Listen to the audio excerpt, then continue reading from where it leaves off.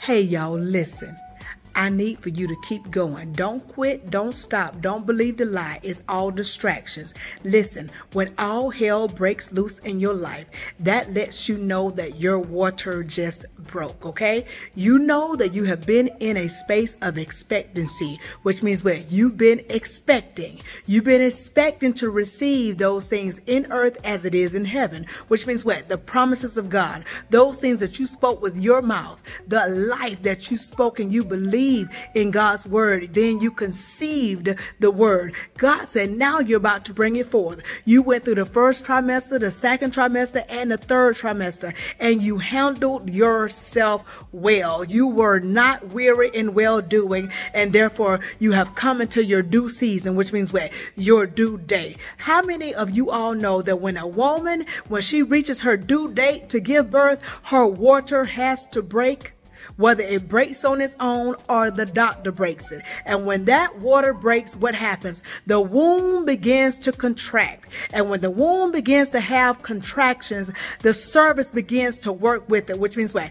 Everything begins to work in order, begin to get in alignment, to cause forth a pathway, a door to be open. That's what happens with the service. It begins to open, begin to form a door, a pathway so that the baby can come down, right? That's where you are right now. And the enemy knows it. And just as soon as the enemy realized that your water broke, don't you know he made an announcement in the kingdom of darkness? Don't you know he sounded an alarm and began to tell the demons and the imps and whatnot, to tell them that you just got into a space to give birth? And therefore he said, we got to do something to stop it. So what does he do? He comes in as distraction, and that distractions look like any and everything contrary to the will of God, to the promises of God for your life. And that's what we call all hell breaking loose. I need for you not to be distracted. I need for you to keep your eyes on God. Don't be like Peter and take your eyes off of Jesus. Keep your eyes on Jesus. God says this: they that keep their mind stayed on him, he will keep you in perfect peace. Perfect peace just does not mean that you are able to close your eyes and go to sleep. No, it means that you have a sound mind. Having a sound mind, that's perfect peace. Trusting in God with all your heart, that's perfect peace. Relying on God, that's perfect peace. But in order for you to do that, you've got to keep your eyes stayed on him. And God is saying you're at that place right now, at the right place, right time to give birth. Your water has broke, and the enemy knows it, and therefore all hell is broken loose. God said, don't fall for the okie doke. Don't fall for that distraction. I know the enemy is trying to make it look and seem as if what he has brought your way is going to do harm and damage. But you got to remember the word of God, that 1,000 shall fall by your side and 10,000 at your right hand, and it shall not hurt you. It shall not come nigh you. None whatsoever. Yea, though you walk through the valley of the shadow of death.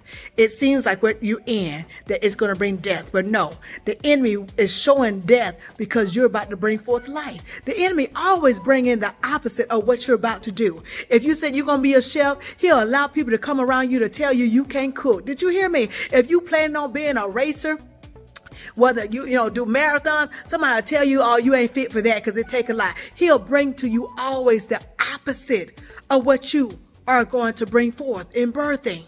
He will. He will. He'll bring people around you to tell you you ain't marriage material. Why? Because your Boaz is on the way. Why? Because your Esther is on the way. Don't be distracted. Don't be distracted. All hell has only broken loose because your water just broke. You're about to give birth.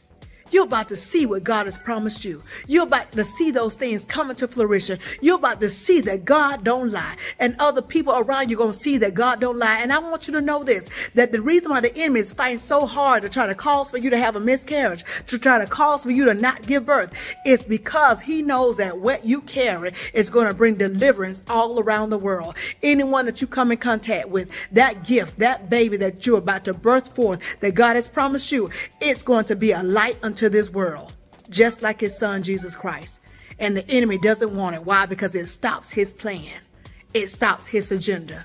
So you better stay the course, because I'm telling you, your water just broke.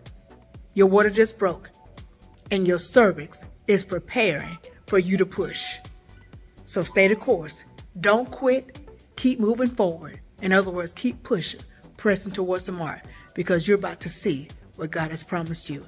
Y'all know I love you, but most of all, Jesus loves you too and more. Y'all be blessed. I'll talk to y'all soon, okay?